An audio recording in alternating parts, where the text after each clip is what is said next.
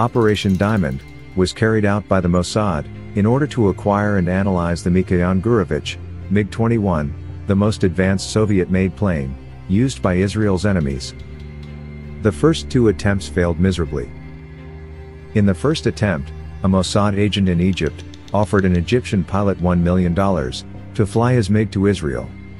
But the pilot defected, and the agent along with his father and two others were arrested and charged with espionage and hung.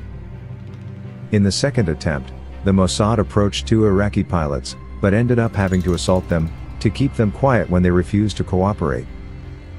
Israel's luck came in 1964, when an Iraqi Jew named Yusuf contacted Israeli services in Tehran.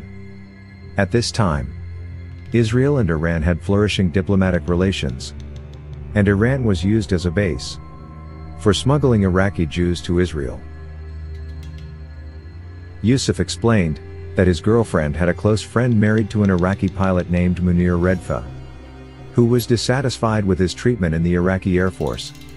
Redfa was interested in leaving Iraq, and this was just what the Mossad needed. A female Mossad agent was immediately sent to befriend him. She learned that he was indeed upset over the way he was being treated as a Christian in the Iraqi Air Force. He explained to the agent that he was forced to fly with small fuel tanks, refused promotions, and distrusted by his commanders. He was also upset that he was forced to take part in missions to bomb Iraqi Kurds. Redfa expressed an interest in Israel, saying, "Few against so many Muslims."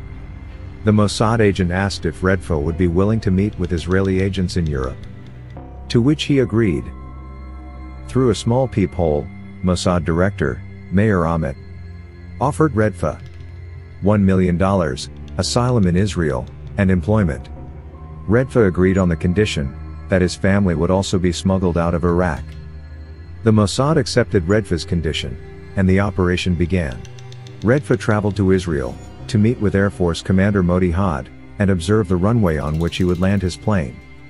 While Redfa executed the mission, his plane was picked up by Jordanian radar along the way to Israel.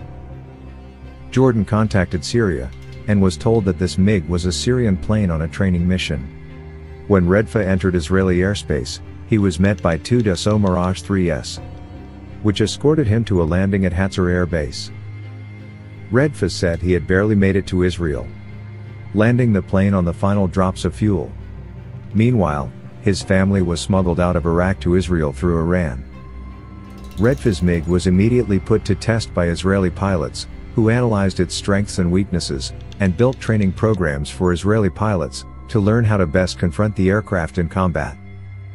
The acquisition of the MiG proved its worth when Israeli pilots successfully downed 6 Syrian MiG-21s over the Golan Heights, without losing any of its Dassault Mirage 3s.